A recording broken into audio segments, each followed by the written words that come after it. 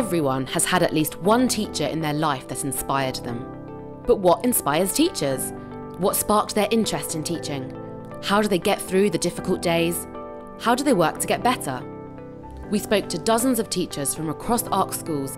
Although they come from very different backgrounds, we found when it comes to life in the classroom, teachers all have a lot in common.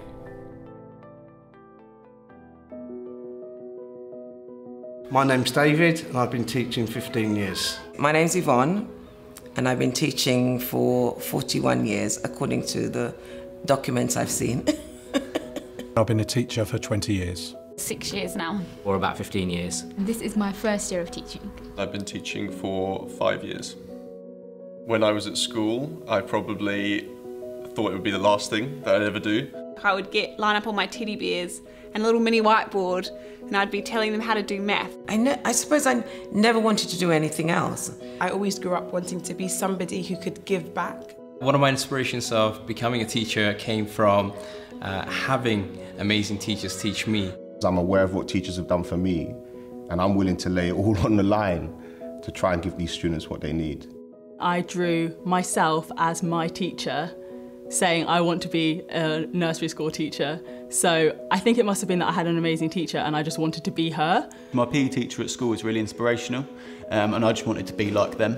My mum was a teacher. My mum was a teacher. My mum was a teacher. I fought against her for years and years and years, and I set foot in a classroom and I knew that she was right.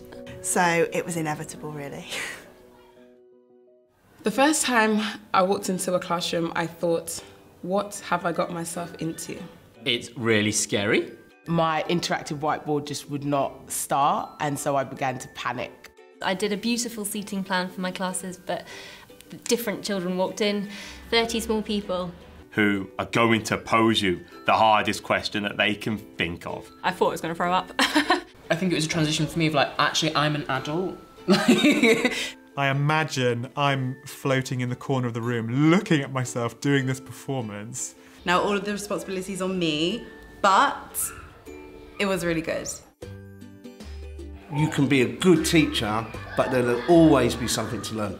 Sometimes you just see another member of staff and they do something you never even thought of. I remember my dad, who was a lecturer, and he said to me when I started, be firm and be fair. The best tip for teaching is that you've got eyes in the back of your head.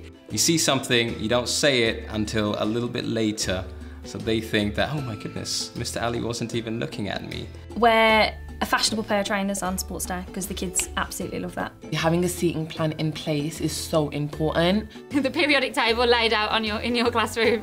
Don't put this catalyst next to this catalyst. You can't make big changes in a short space of time.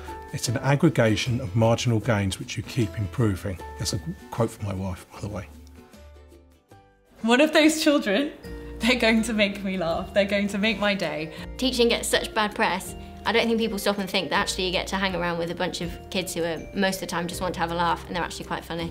Kids are fun, and I think one of the things they don't realise is they have no filter. Miss, do you realise you've got grey hair?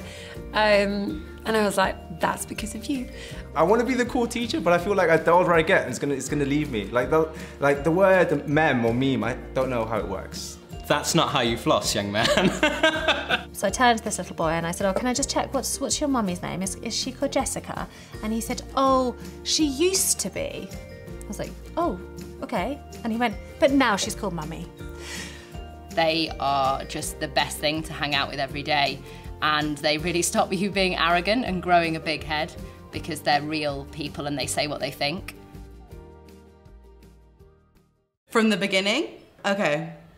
So, wake up at 5:30. 5:55. 5:45 every morning. Get to school at 7. I have as much set up as possible. Planning, teaching, assessing, marking. Then I have lunch for 30 minutes. And at 3:30, they're gone. 5 o'clock, go home. That never happens. Teaching encompasses lots of roles. So many special powers. Social worker. A big teddy bear for hugs. I'm a doctor at some point, I'm a psychologist. A castle builder. Paper aeroplane dismantler. We're really good cleaners as well, so especially in early years. All of the things that teachers do, it's worth it all because it just makes such a massive impact on children. You feel like, right, I've got through to that student. You can see a child's eyes be like, Oh, yeah. Oh, no way. And you go, have you got it? And they go, I understand now. Yes! And that's how you know they've got it. You want to remember it, so then see if it works for the next kid. You're proud of them, but you're also proud that you managed to get them there. Tingle goes up my spine. It's the best feeling in the world. I wake up every day wanting to go to work. It is easily the kind of most enjoyable job I've had.